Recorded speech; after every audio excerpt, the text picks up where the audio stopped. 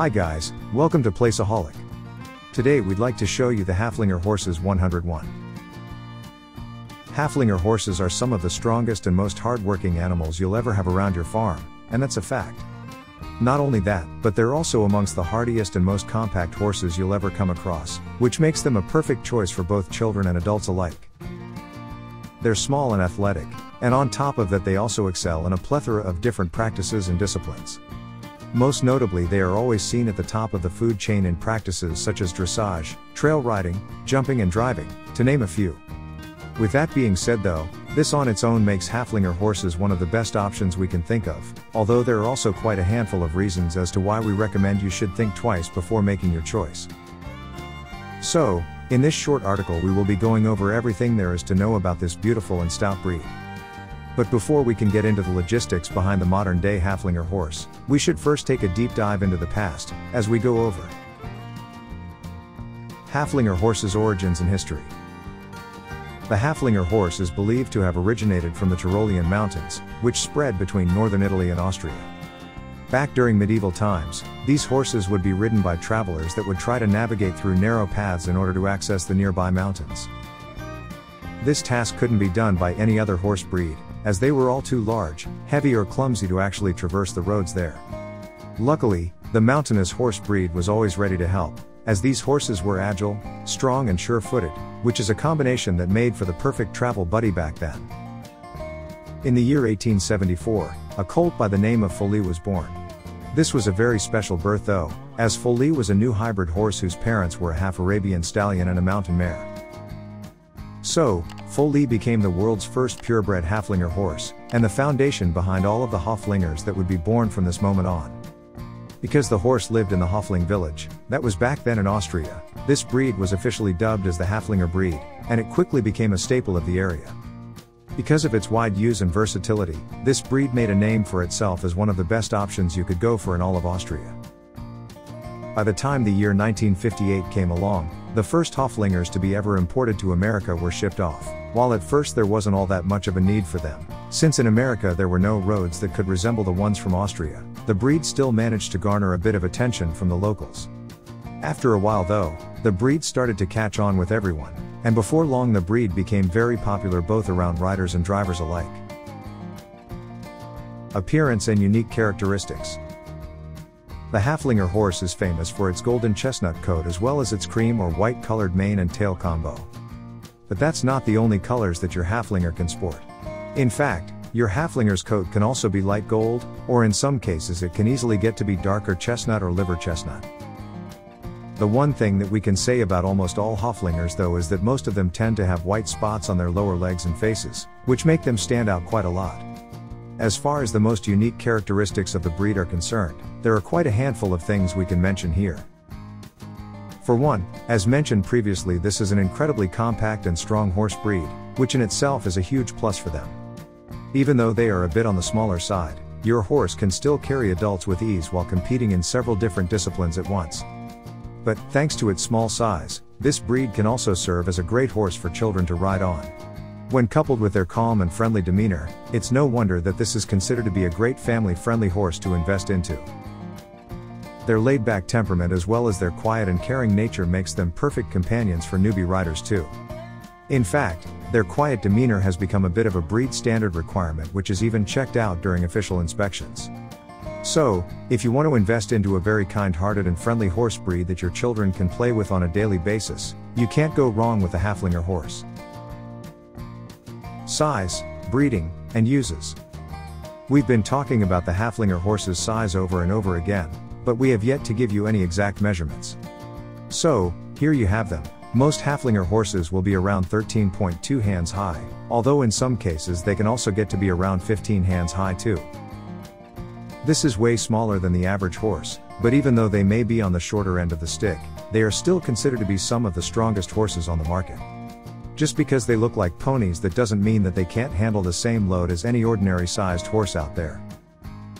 In fact, if you have a big load your other horses can't seem to pull, why not give your Haflinger horse the center stage and allow them to show you just how powerful they really are.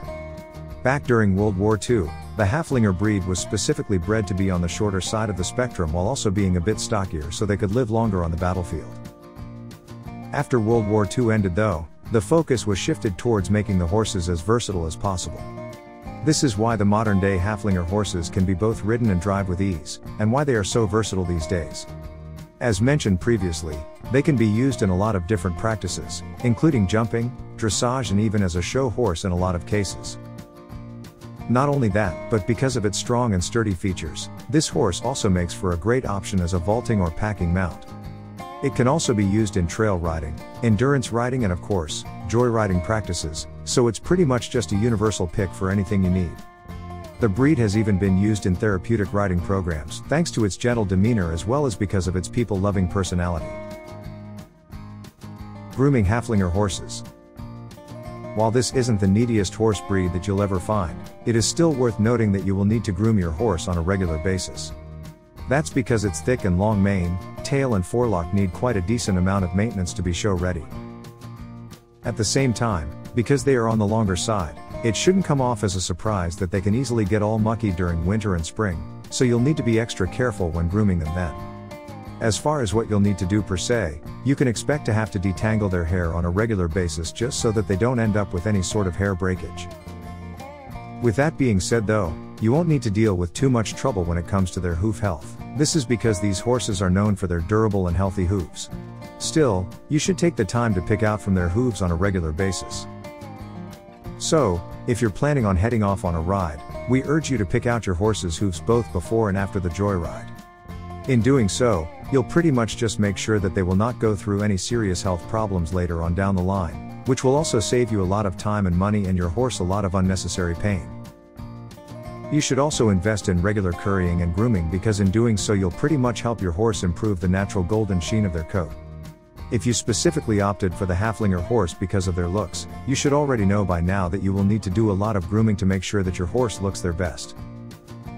But even if you don't plan on taking your horse out to compete in shows, you should still groom them regularly just to make sure that you are avoiding any health problems that could come as a result of your ignorance. The diet and nutrition of the Haflinger horse.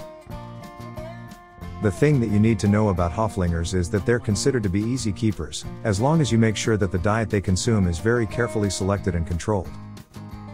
Your horse needs very little to no grain to survive and thrive, but at the same time if you plan on putting your Haflinger to work you may need to invest quite a bit into low sugar and low starch grain. At the same time, Haflingers require little hay, so you should have a slow feeder on the ready that can help distribute the portions to your horse to make sure that they don't get too heavy for their own good. Haflingers are crazy for grass, but do keep in mind that while they love the taste of it, it isn't the best choice for them. This is because grass has a lot of rich sugars which will do more harm than good for your Haflinger, so keep that in mind and don't give your horse too much time grazing. If anything, we recommend that you put a grazing muzzle on your Haflinger when they're out on pasture, just so that they don't end up consuming too much of it. Common health and behavior problems. While friendliness and the laid-back demeanor seem to be key traits that most of the Haflingers exhume, it shouldn't come off as a surprise that you will also have the occasional odd egg in the batch too. So, in some cases these horses can end up being a bit hard-headed, and a lot of the times they can even end up trying to test their riders as they do the opposite of what you ask of them. The reason as to why this is important to keep a mental note on is the fact that Haflingers are quite strong. So, if they get it through their head that they want to go up against what you just told them to do, chances are that they'll be able to force out whatever outcome they want. It isn't unheard of to hear of Haflingers that have overwhelmed their beginner riders, which is why you should invest a decent amount of money into professional training to avoid this altogether. At the same time, while this breed is generally considered to be one of the hardiest around, there are still two main perpetrators that we think you should look into before making your purchase. Laminitis. This is a very common hoof condition which results in the coffin bone rotating and sinking, pretty much separating it from the hoof wall. This is a very serious disease that will cause a lot of pain for your horse. It is usually caused by feeding your horse too much rich grain or lush grass, which is why we mentioned just how important a strict diet is for them. Equine metabolic syndrome. This condition on the other hand also has to do with your horse's diet, as it usually results in your horse becoming obese. This is a problem because obesity can lead to a lot of other problems, including a higher risk of laminitis and more. How much do Haflinger horses cost? Because of how popular this horse breed is, you can expect to find it at any reputable horse breeder around. Most of these horses are well trained and well bred, which will also reflect a lot in their general price, with most of them costing upwards of $5,000. If you want to get your hands on a competitive show horse though, you can expect to have to pay at least around $10,000, although in a lot of cases this can increase to $20,000 or more. If you want to buy a Haflinger horse, we recommend that you opt for a reputable breeder or training program.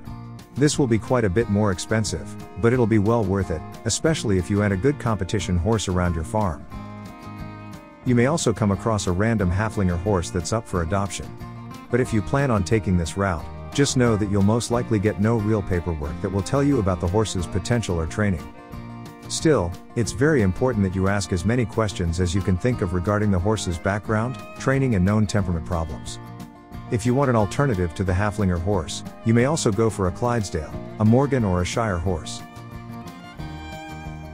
So, the question you should be asking yourself right now is the following: is the Haflinger the right horse for me? Well, let's just take a look at the pros and cons that you'll have to work with. After this, just ask yourself if the pros outweigh the cons for you or vice versa. So, these are the main pros that come with buying a Haflinger horse.